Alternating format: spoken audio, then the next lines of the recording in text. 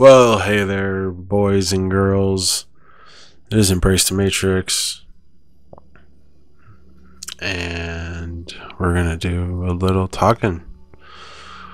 Well, I'm gonna do some talking, you're gonna do some listening and some watching. I'll do some explaining and some whatever.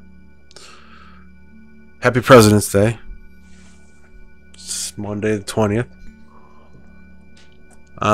This one starts out this 18 by 24 or 24 by 20, one of the two. You can see.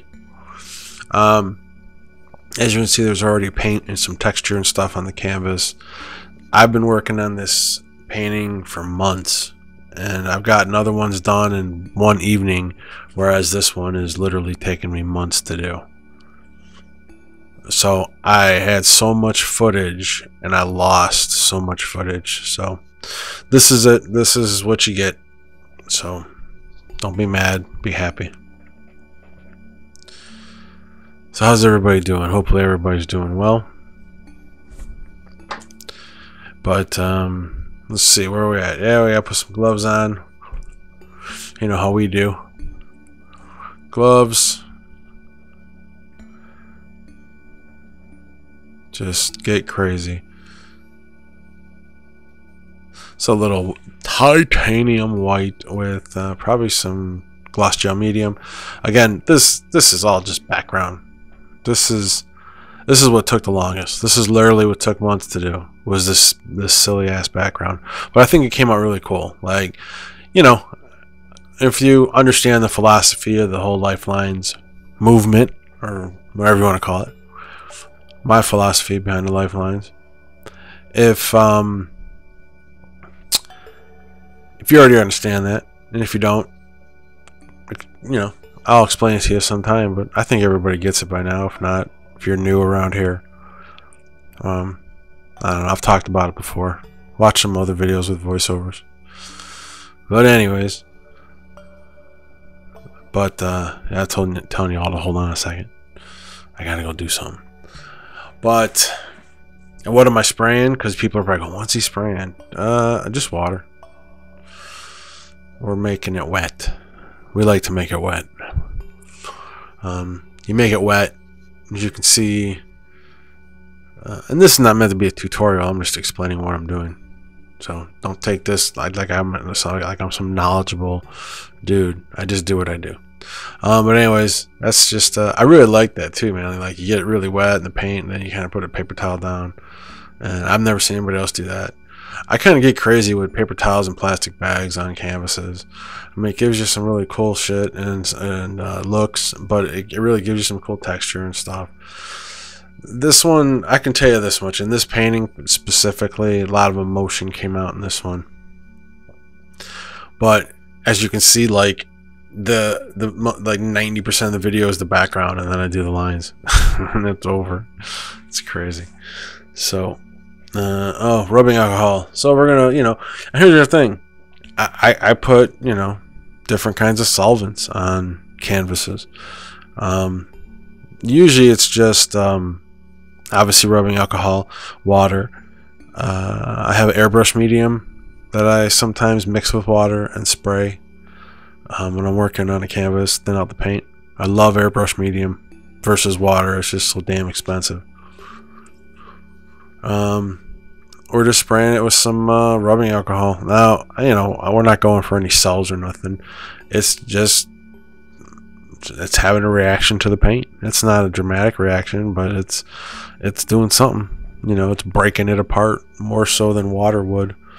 So sometimes I like doing that, because then you put another color on it. And I'm not sure if I do that here, but you put another color on it over it right after you do that, and thinly, lightly, you know, watered down color, and then you can get some cool effects.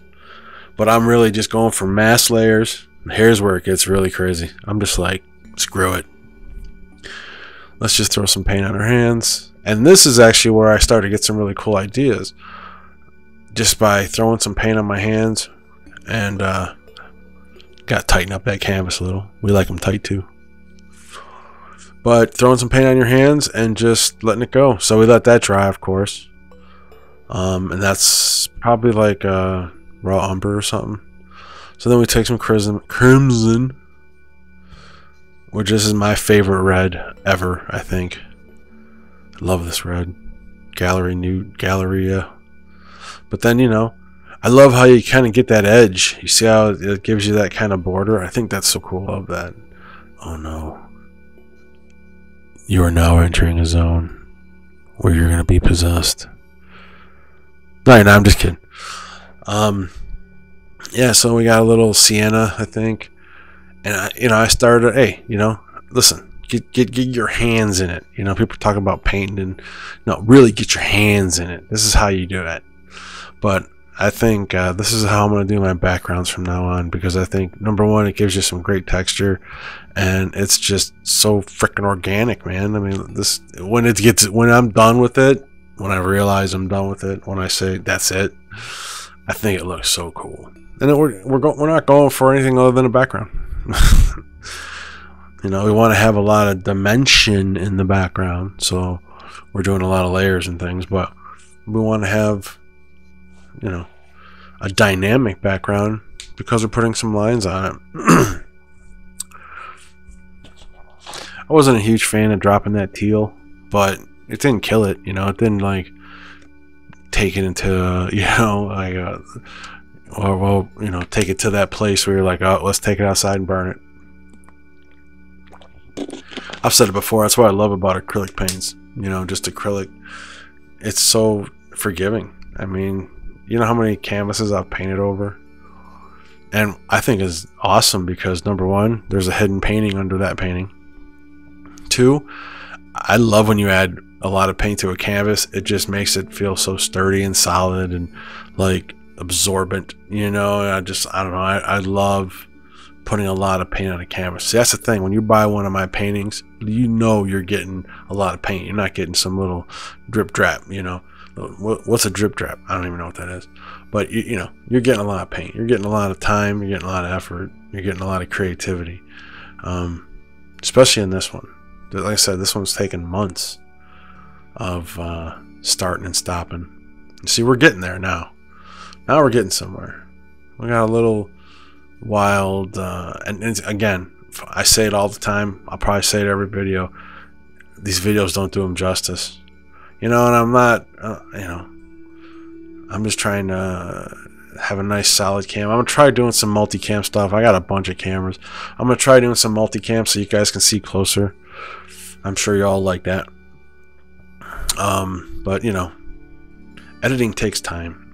And editing multi-cameras takes a lot more time. But we'll figure it out because you people are worth it. So then we threw a bunch of white on it and, kind of got it too white, so we had to kind of bring it back a little. But the texture on this one is so wild. It's not way off the canvas, but it's got a real wicked texture on it because of what I did previously before the video even started. And now that's the thing, when you rub your hands over it, because it's got that texture, I mean, the paint's only going to hit the top part of the paint, what's sticking up per se. So yeah, I mean, when you start seeing like the yellows and stuff, you'll see it come out a little better. And remember, this is just the background. We're already like, 8 minutes in? Just the background. But see, now you can see. Look. Are you looking? Pay attention. Get off your phone. So now we're starting to get somewhere. You see what I mean? Sometimes you have to go all the way around the world 17 times to get where you should have just went directly. Now we're getting somewhere. We're getting there. We're not there yet. Not there yet, but we're getting there. I said put the damn phone down. Pay attention. If you're going to watch my video, watch my video. No, I don't care. You can just hit play. That's all. You let it go. Here we go. A little orange. Aren't you glad I used orange? And just so you know, the whole overall, what I was going for initially was a very organic, urban. I mean, if you paid attention to what the hell I'm trying to do over here, you'll know I'm kind of heading in that direction. We can make some crazy looking stuff with neon colors and reds and blacks, which is great, and I'm still going to make awesome stuff like that, but I'm really getting more into like an organic. Now here's where I kind of go off the rails a little bit. Like I had it going good. Now we bring it back. Don't get me wrong. Don't freak out. Calm down. Calm down. Put the phone down. You know, we're going to bring it back. You know, I know everybody's probably like, man, you just screwed up that whole awesome looking background. In my mind right here, I kind of think I did. You know, I'm going, man. Sometimes you can't stop and go, shit, now what I do? Look, we just let it dry. Moving on. It looks good though. It doesn't look bad. Doesn't look bad. But it did look better. So we're gonna bring it back a little. That's alright. Calm down. Relax. I'm here. I'm here with you the whole way. This is only a 20-minute video. You guys got this. So yeah, we'll let that dry. Here we go. We're gonna get some white up in there. You know, I've discovered the unbleached white, which looks more like a very like tannish beige. I like it because it's not white. Sometimes white is just, you know, white just drives you nuts, doesn't it? It does me. But anyways, so hope you guys are doing good out there. You can see what I'm doing here. You got it, right? Things have been going terrible for me, I gotta be honest. Oh, here we go. No, I won't talk personal. Forget it. Here we go. Fun part, lines. Now see, that background looks pretty cool, right? Layers upon thickness upon, oh, lots of thickness. But here we go. We're gonna start now. Putting the lines in. I only use hemp cord, everybody. For everybody asking, I'm telling you right now, only hemp cord. You can use cotton or whatever, I don't know. But I had to experiment with a few different kinds. I tried paracord. I tried more like twiny rope type stuff, and that wasn't too bad. But yeah, the paracord, forget about it. That was hilarious. I should have had that on video. But I settled on the hemp cord, 100% hemp cord that I bought at Pat Gatan's, and it works really well. It holds on to the paint really well, so I don't have to like keep, you know, getting the paint getting it wet. Because what basically what I'm doing is as I'm applying it, I got a couple techniques for how I do it. One, I just let it, you know, just go right straight down, kind of like that right there. I'm just like dropping it, bam, bam, bam, bam, bam. And another technique I might use is like I'll hold it down and then I'll pull it out. So it usually gives a perfect straight line. You know, when you're just dropping it like I'm doing on this one, you know, you're getting broken lines and stuff and whatnot, which is fine. That's what I like. I like that organic, unpredictable line, because remember, these are representing people. So we got to make them all unique, right? We're all different. Depending on what you're identifying. Actually, I've been identifying as a 65-year-old senior citizen. I've just been identifying as a 65-year-old senior citizen recently. So I'm gonna apply for Social Security, because that's what I identify as a 65-year-old. Nah, I'm just kidding. Isn't that stuff silly? I think it is. But anyways, so we're you know, throwing some lines. It's black, just in case you're asking. We're setting like a black tone here. And the reason I do the background and then, you know, do the different color lines and stuff is because, again, you don't see it really well on the camera, but when you look at them in person, it really gives a three-dimensional, fifth-dimensional kind of look, and you can really get lost in looking at it. It's pretty wild, and you know, it's just when you see the way I lay down the different colors. And oh yeah, I'm hitting it with the torch before you ask, just because, you know, when I mix up the paint, when I got to thin it out, I get a lot of bubbles. So when I'm dropping it, I don't care if there's bubbles sitting there. They can stick around or they can pop on their own. But I will, you know, kind of go over where I see them, because I want the paint to dry nice and smooth and clear, you know, nice and glassy, like, or matte like. So yeah, we're just gonna go through a few colors. I believe this is the unbleached. It's not white, it's unbleached white. So it's got that kind of light beige skin tone kind of color. It's pretty cool. So yeah, things haven't been great. My doctor's got me on a couple different kind of meds, SSRI pills, because I'm my depression has gotten pretty bad. So we're been experimenting on pills, which is just wonderful. I'm not a real big fan of the process, to be quite honest.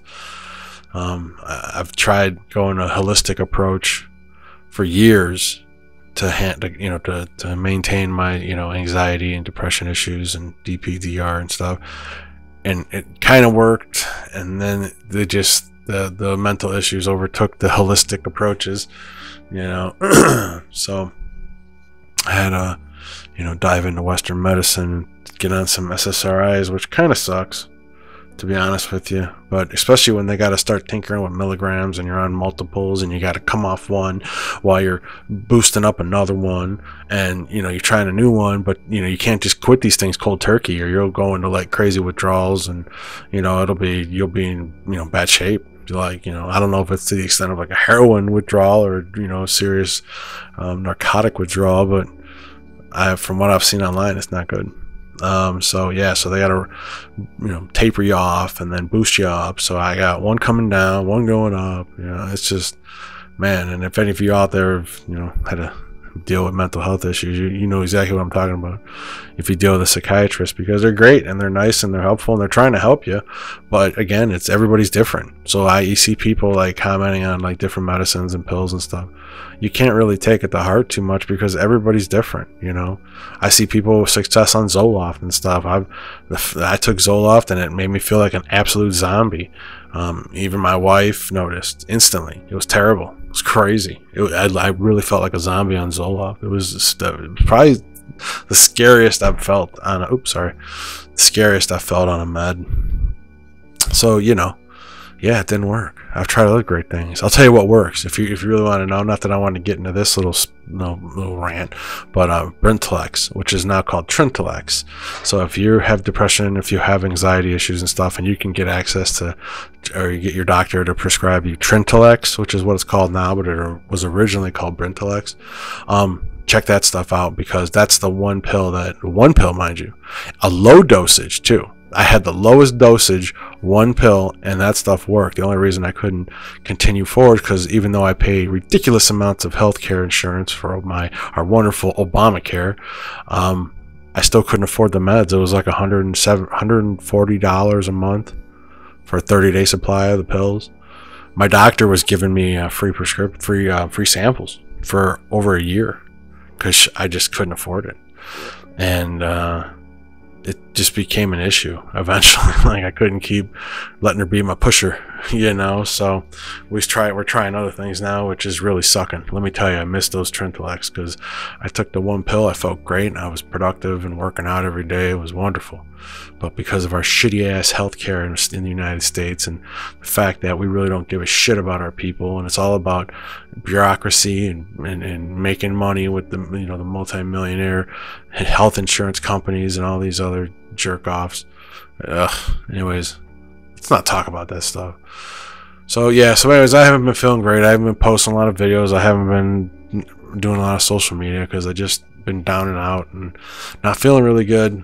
But I've been wanting to get this one out to you guys, because you can already see it. Look at that fifth dimension. Look at that. Do you even know where you're going in this thing? It's like, is it coming at me? Am I getting sucked into it? What's happening here? It's really bizarre. And we're not done yet. And it sucks too, because I put a real great like maroon type color on it, but of course we don't have that freaking footage, so I can't even roll that beautiful bean footage because I don't have it. So hope things are going better for you all out there, and I just want to tell everybody thank you for supporting me. I appreciate it. I'm over 1,000 subscribers on here, and it keeps growing. I love it. I appreciate it if you could share, like, comment. I reply to every single comment when I can, but every comment will get replied to. You guys can follow me on my social media, whatever's. And I love engaging with people. I love talking with people that maybe have some of the same mental issues I have, or just want to talk art or whatever. I ask me anything at all. I'm an open book when it comes to myself. I'm not bashful to talk about my drug use in the 90s. Oh, here's my other technique too. which I do. It's like throw it down and then drag it over. But because there's so much texture that you can't see, it just gives this really cool, wild, like it's moving to the side, like it's rotating kind of effect. So again, so that's why you got to come on out, or you just got to buy it. I think you should just buy it, and then you could get it home and then stare it at your wall for days and days and try to figure it out. Because there's actually some hidden stuff in here, and I have the video. I was gonna post a video, but I decided not to. But we're about to end the video because that's all that I had. So I'm gonna be quiet for a second and I'll let you read this.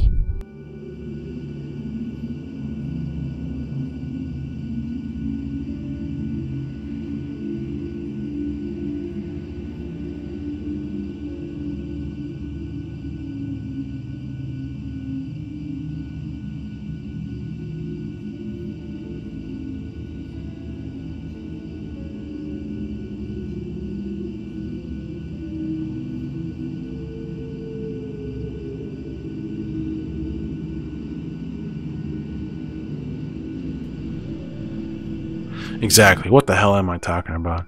You know exactly what's going to happen to this painting and what it's going to look like in the end, because I'm going to provide you these beautiful, wonderfully taken work in progress photos. See the texture? See it? Can you see it? Oh, it looks so cool, doesn't it? It's like little amoebas dancing around and stuff. Like I just created something. Like I created like a single-celled kind of organism, and it grew into something. You know what I mean? Look at that. Look. It's crazy. It looks so cool. And that's the other thing that sucks, that I got all these people watching from all over the planet. You got to get in there sometimes and touch them. I don't mind if people touch my paintings. I don't mind if they run their hands over, because believe me, I protect them. I put good varnish on them. I don't mind that, because that's why my paintings are there, because you see that and you want to put your hand on it. I don't mind. Listen, you can touch me. I mean, you can touch my paintings. I'm sorry, what was I saying? You can touch my paintings. You just can't be crazy. You know what I mean? I don't mind. Some people are like freak out if you touch a painting. You can touch mine, because you're going to see them and you're going to want to feel them, because it's there for a reason. We put everything into it. When I say we, I mean me. Put everything into it, because see, there's some of the maroon you didn't get to see. Look at that. It's a golden color is what it is. It's magenta, whatever. And this is what she looks like finished. Take a good look. Yeah, you see, you gotta see it in person. It's like swirling and sucking you in, or is it pushing you out? Who knows? Who knows what's happening there? Who knows? You can find out, though. I can show you.